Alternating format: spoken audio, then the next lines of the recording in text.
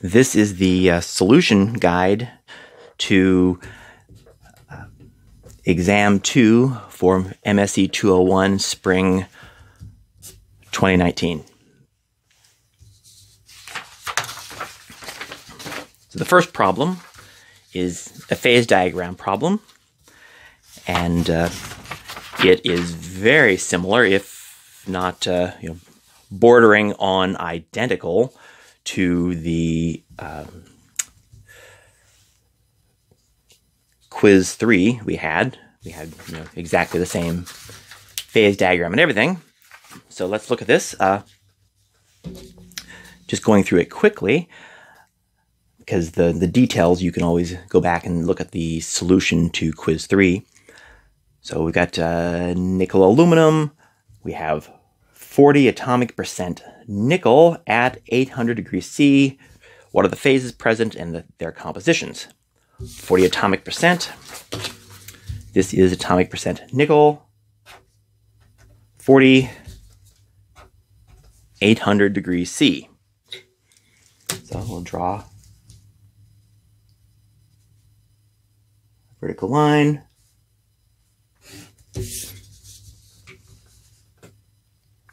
And horizontal line. So this is where we're at. We have aluminum. That is a very thin slice here. We have Al3Ni. That makes this a two-phase region. Al plus Al3Ni. This is a single-phase region. That makes this a two-phase region. And you can also think that we have a single-phase line compound, which makes this a two-phase region. So that's Al3Ni plus Al3Ni2. So that's a single-phase region. Being in a single-phase region means that only one phase is present, and that one phase is Al3Ni. The composition of Al3Ni is given by the composition of the system. So F Ni2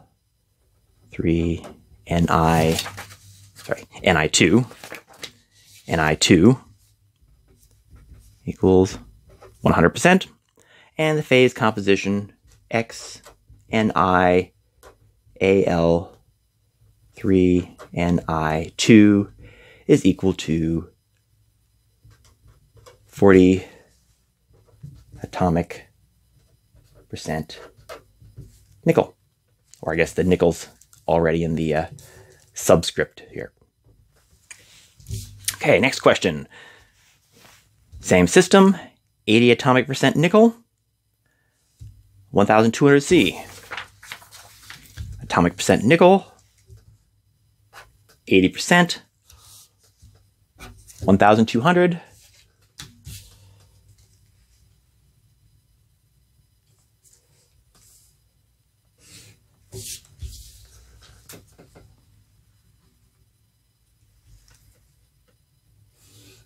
So that's where we're at.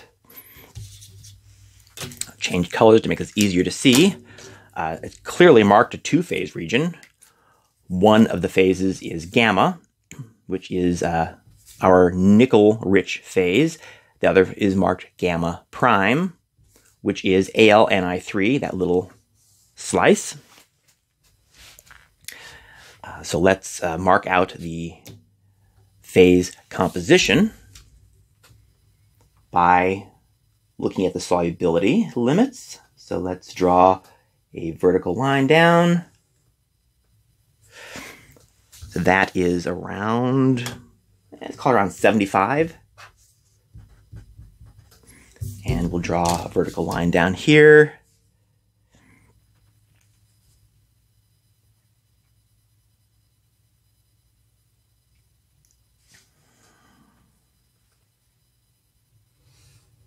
And that's, I'm going to call that around 84. So our phase compositions, call this X Ni of gamma Gamma's on this side is 84 atomic percent nickel.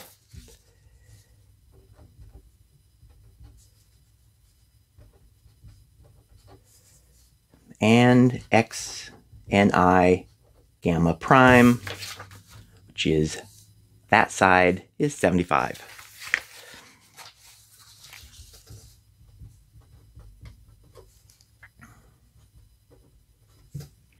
Okay, phases present. So we've got 84, 75, and 80. 84 minus 80 over 84 minus 75 is equal to 4 over 9 is equal to 0.44. So 84 minus 80, that is that distance. And we know that the inverse lever rule tells us that distance tells us about the phase fraction of that, which is our gamma prime. So that is F gamma prime. So F gamma is equal to 1 minus F gamma prime is equal to 0.55. So F gamma equals 0.55, and F gamma prime is equal to 0.44. And what is maximum solubility of nickel in aluminum? So basically we're saying that if we come over here, we start at, and this is at 600 Celsius. So that's 600. If I'm over here and I start out with 100% aluminum, or 0 nickel, because this is in nickel, and I start adding nickel, at what point do I precipitate out a second phase? And that second phase is going to be Al3Ni. Well, it's very small. And I pretty much took any answer that is less than 1%, because it's just such a thin sliver. So this is the solution to problem 1. Now let's get problems 2 and 3. Problems 2 and 3. Problem 2, this is one of those integral problems. And again, you've seen this on, I guess this was quiz number 2, and I had a video showing how to solve this.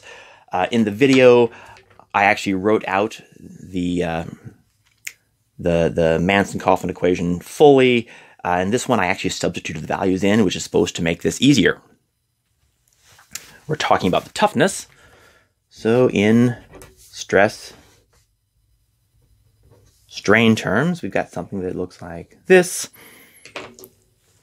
First thing we identify is we identify the failure point.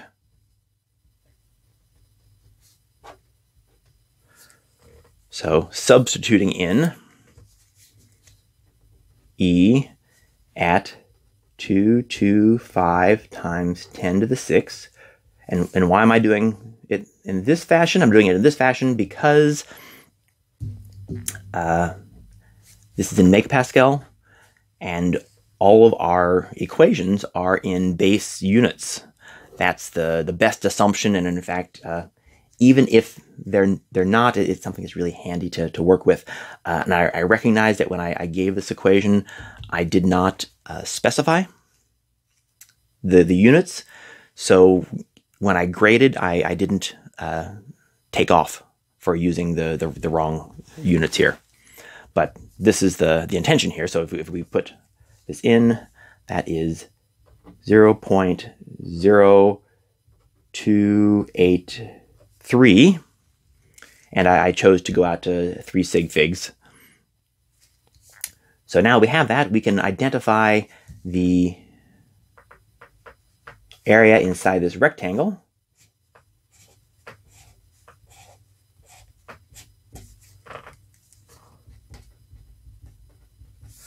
So inside the rectangle, it is 225 times 10 to the 6th multiplied by 0.0283, which is equal to 6.37 times 10 to the 6th, and that's in units of Pascal. Now, ultimately, we want the area under the stress-strain curve, but we have an expression of strain in terms of stress. So basically, we have our plot turned sideways. So we integrate that strain. We're going to get the area above. So I'm going to call this upper.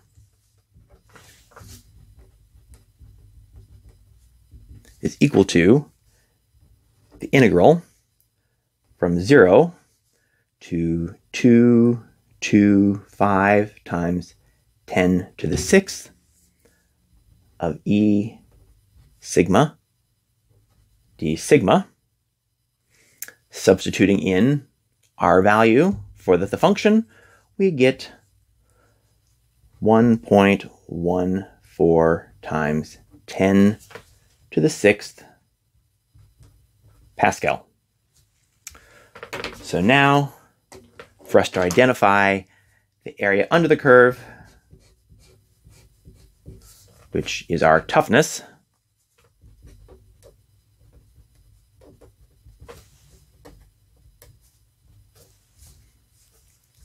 we take the triangle, the rectangle, minus upper, and we've got both those values. So that gives us an answer of 5.23 megapascal. Problem 3. This is kind of a neat little problem. That is our stress-strain curve. This is a little inset that's showing kind of the zoom in of the front here. Which of these curves has the highest ultimate tensile strength? So that's going to be the one that has the highest stress ever, and that is A. Which is the most ductile? So which one deforms the most? D. Which one's the most brittle? Well, brittle is the inverse of ductile. Which one deforms the least? That's E. So in fact, E breaks really early. So I'm going to skip this for a second here. Which one has the lowest elastic modulus? The elastic modulus is the slope. So we look at that. The one with the lowest elastic modulus is here. That is C. And what is the yield strength of the specimen? A. So to do that, you take the yield strength. This is not the proportionality limit, but the yield strength, and the yield strength is defined at the 0.002 strain. We draw a line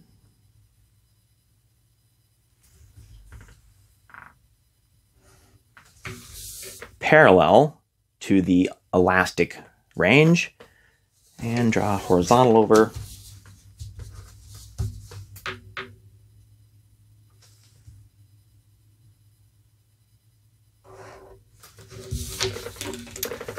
And that is around MPa. Right, we have units of megapascal. Now, lastly, the question is, which is the toughest? And that has to do with the area under the curve. And if you look at these, well, you think, how do you estimate that? Well, the way that I estimated it was I said, well, let's just say they're approximately rectangular. So I could have one which is kind of like this.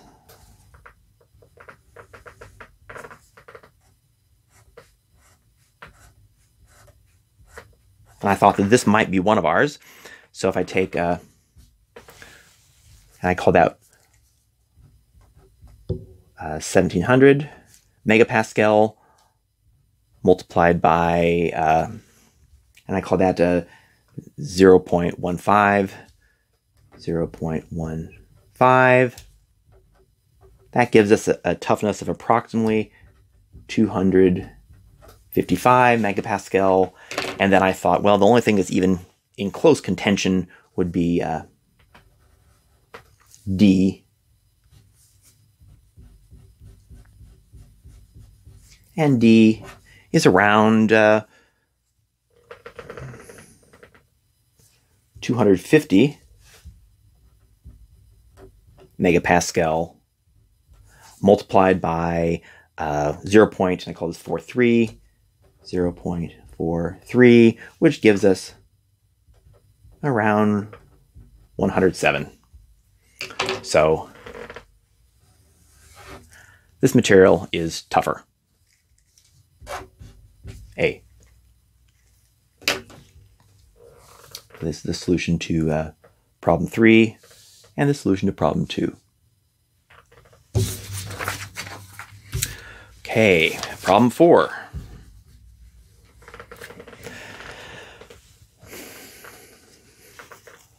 Problem 4, you've got the eutectoid temperature, and this is in Celsius, and this is time in seconds, and you got the eutectoid temperature. We quench to 600 C. We then hold it for 5 seconds. So that's going to be said something around here. I mean, I know this is a log scale, but it's not a terrible approximation. And again, you know, I'm really trying to just show that you've got the right general methods for working with this. Hold it. Get to that point.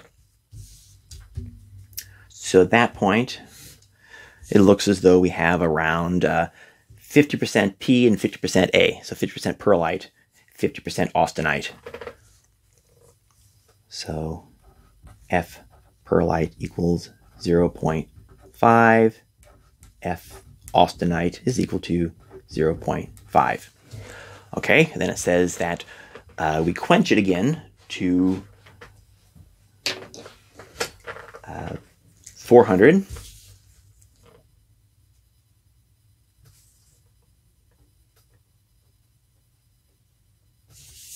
And then we hold it for 10 seconds.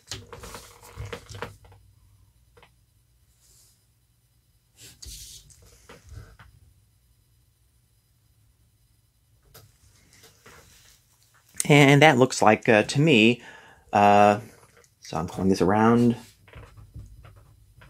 25% completion. I said this was around 50% completion. So if I take 25% completion, the pearlite remains as I quench it. So I still have Fp equals 0.5. And now the residual austenite, 25% of it turns into B, or bayanite. So 25% of 50% is 12.5%. Fb is equal to 0.125, which means the residual is austenite. Fa equals 0.375. And then we quench it down to room temperature.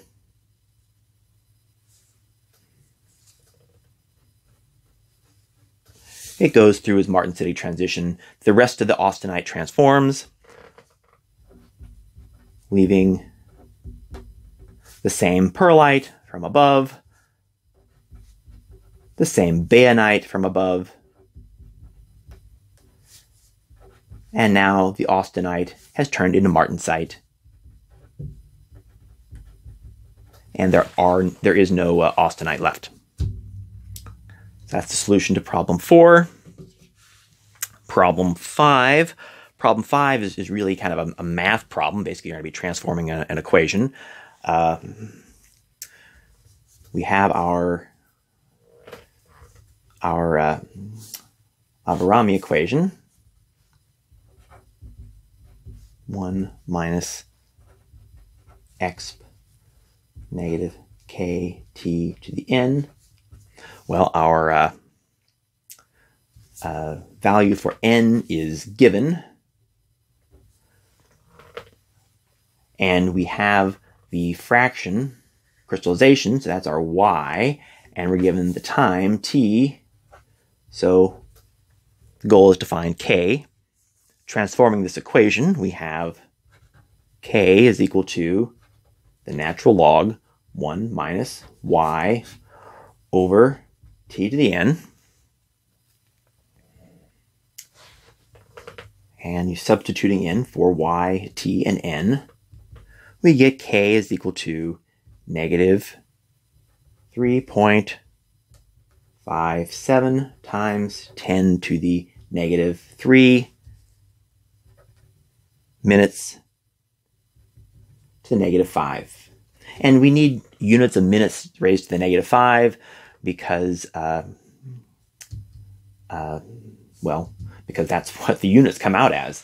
And that's one of those kind of weird things about dealing with the type of exponentials that are empirical relations. If you have an empirical relationship, you wind up with units which are sometimes a little bit funky. The interior of this exponential has to be unitless, and to make it that has to be inverse minute to the n.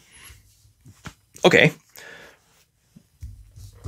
So k is negative 3.57 times 10 to the minus 11 minutes to the negative 5. And again, this k is not necessarily a meaningful value. It's just a fitting parameter that gives us a curve with the right shape. So the next question is determine the rate of the recrystallization. So we have that the rate is equal to the time for 50% crystallization raised to the inverse. And that gives us units of 1 over minutes. So the rate is going to be a 1 over time. So we'll take this equation and transform it, moving the t over and the k over. Here we have t to 0.5. So 0.5 is going to be the value now for y, is equal to natural log 1 minus 0.5 divided by k, which is negative 3.57 times 10 to the negative 11 raised to the 1/5. And that solves our unit problem. And that gives us a value of 114 minutes. Taking the inverse of that,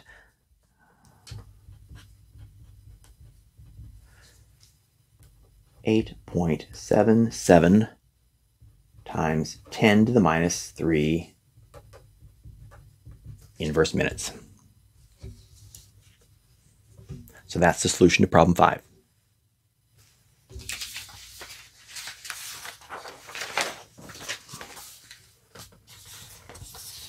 Problem 6. Okay, problem 6. This is our fatigue problem.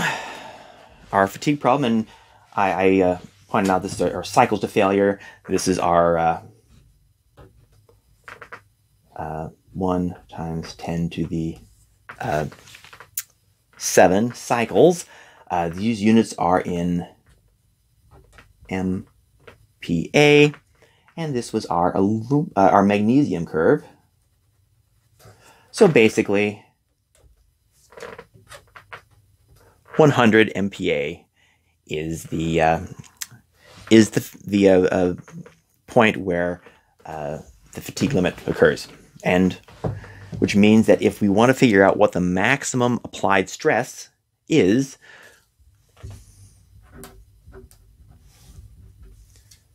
going to be equal to 100 MPa divided by our safety factor, 2.5, 40 MPa.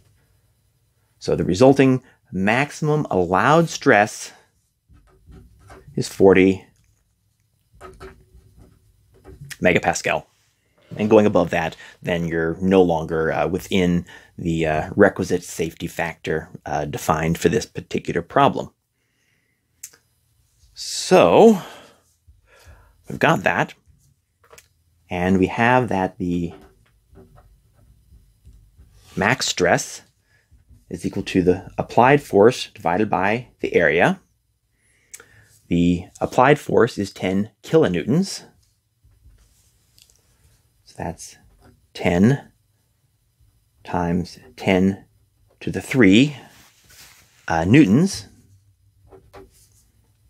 divided by pi r squared, the area of a cylindrical bar. And this, I'm going to call this RM. It's the minimum allowed area. If you get smaller than that, then the force constant, but the area diminishes and we go over our max allowed stress. So taking this, we get RM is equal to 10 times 10 to the 3 divided by pi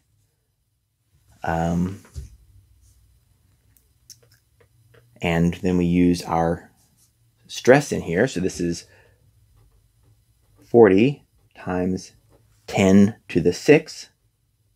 Sorry, 10 to the 6 and 10 to the 3. We're going to get some cancellation there. Raised to the 1/2. Because we have a r squared. And solving that, we get RM is equal to 8.92 times 10 to the minus 3 meters. So that's millimeters, 8.93 millimeters. We're asking for the diameter, which is 2 times r. So 2 is equal to 17.8 millimeters. Okay. Now, problem 7 is our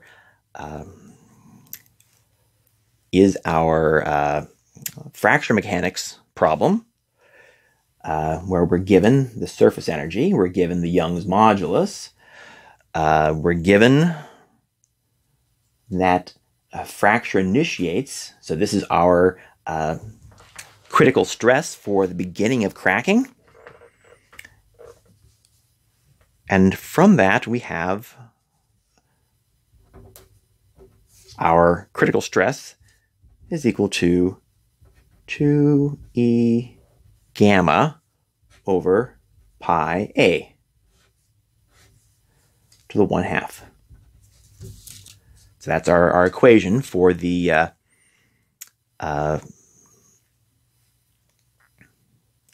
sample that looks, again, let me draw this. This is all focused on a thick specimen with a through crack with size A. Okay, so we take that and we transform that to get A1 is equal to 2e gamma over pi sigma squared. A1 is equal to 2 times 65 times 10 to the 9. That's because we have gigapascal. Times 350 times 10 to the minus 3, because it's millijoule, divided by pi 12 times 10 to the 6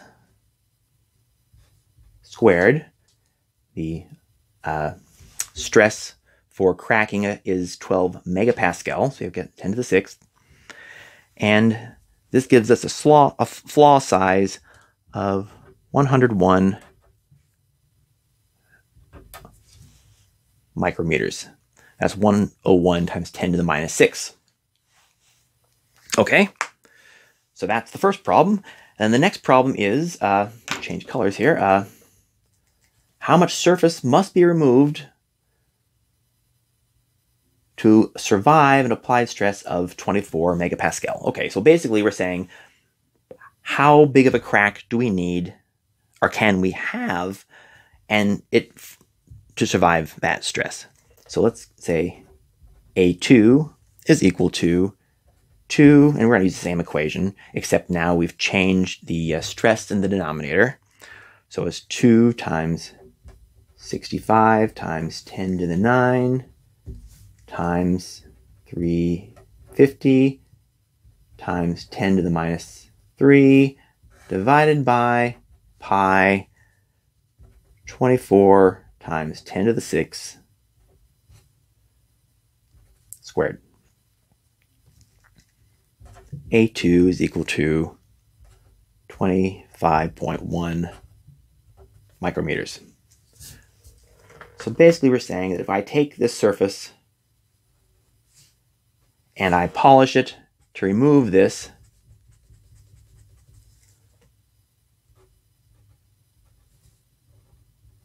leaving a smaller crack, the amount of surface I have to take off so that this crack is 25 micrometers,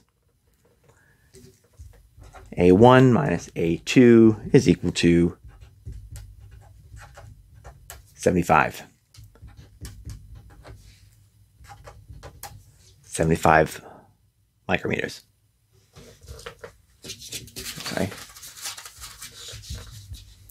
So this is the solution to problem 7. And now lastly, we have the true-false statements. Okay, true. The strength of the material is increased by the addition of small hard precipitates due to dislocation pinning. And there's also dislocation bowing, but dislocation pinning is one strengthening mechanism. False. In the case of fatigue testing, if the sample is always under compressive loading, the stress ratio is negative. Well, if it's always under compressive, then the top and the bottom are both negative, giving you a positive stress ratio. Diffusion in grain boundaries typically begins at temperatures that are lower than diffusion through the bulk grains, and that's because in the grain boundaries we've got bigger holes, which means the activation energy for hopping is lower, and if the activation is lower, then that means that lower temperatures allow for diffusion through the grain boundaries. True, fracture toughness is a material-specific property. You can look up tables of these for particular materials. False, the theory of plasticity is well understood. It is not well understood. We're making a lot of progress, but there are still many things we don't understand. This question about creep, true or false, they're both okay. I put this on just kind of to acknowledge the fact that I didn't have time to have any creep questions on the exam, so I put that in. And it's also, one free point, I guess. Ductile to brittle transitions are less common in FCC. They're much more common in BCC, and that's because BCC have fewer slip systems that are available. And FCC is really one of the more ductile crystal structures that we have. If you want to think about it, think gold is FCC, copper is FCC. These are the materials that we use for wiring because both they're electrically conductive and they are extremely ductile, and we can work with them. Resilience is capacity for a material to absorb energy during elastic deformation. Toughness is both elastic and plastic.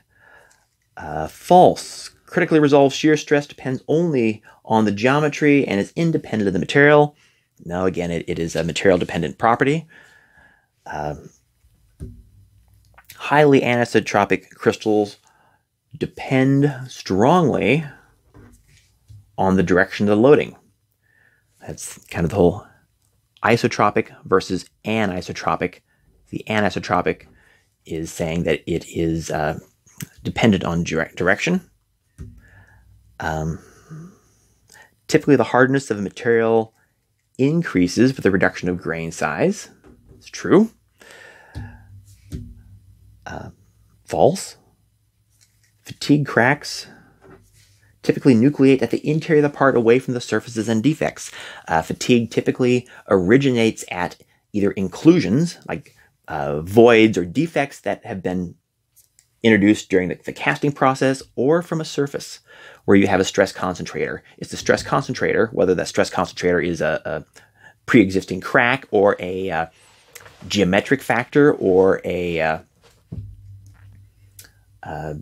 defect, that's where we see fatigue initiating. Shot peening the surface metal hardens it due to the introduction of cracks or stresses. Well, can you ever imagine adding cracks in order to increase the hardness? No. It introduces stresses. The stresses are compressive in nature and blunt crack tips.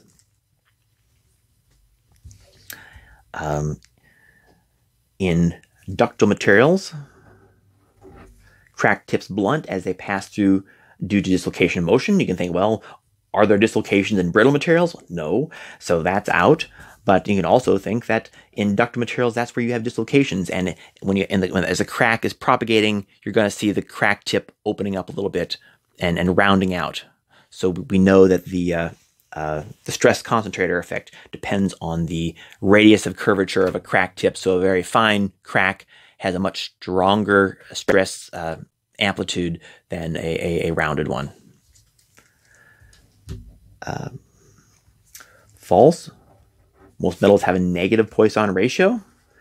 Most materials in general have a positive Poisson ratio. There's a few weird materials like cork, and there are some ceramics also that have negative Poisson ratios that they've been designed so that the atomic structure has kind of hinge structures. So as you pull on it, the cross-section enlarges. Dislocation pileups at the grain boundaries enable transgranular dislocation motion. What happens is as you get dislocations that pile up, the stress increases on the neighboring grains, and that's what enables dislocations to jump across a grain boundary. And it's not even that the dislocations jump, it's that the stress from the dislocations at the boundary result in new dislocations forming. So it enables dislocation motion that cuts across materials or cuts across grains. Precipitation hardening is inversely proportional to the spacing between the precipitates. So it's directly proportional to the density, but as I increase the density, I'm basically creating a shorter distance between those precipitates.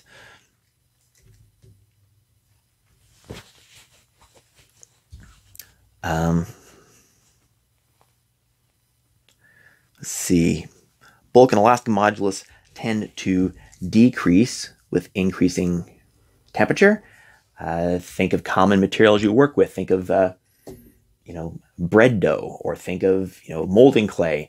As you increase or decrease the temperature, you'll see softening as you increase the temperature. False.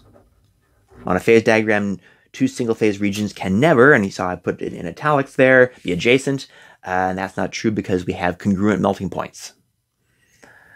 So that's kind of one of those keywords never that you need to think about very carefully. And lastly, in the case of solidification, the requisite undercooling is always smaller for heterogeneous nucleation than homogeneous, and that's because in heterogeneous nucleation, there's going to be energy that comes from the elimination of the mold liquid surface area. So that is the solution to the last problem on Exam 2 for MSE201 Spring 2019.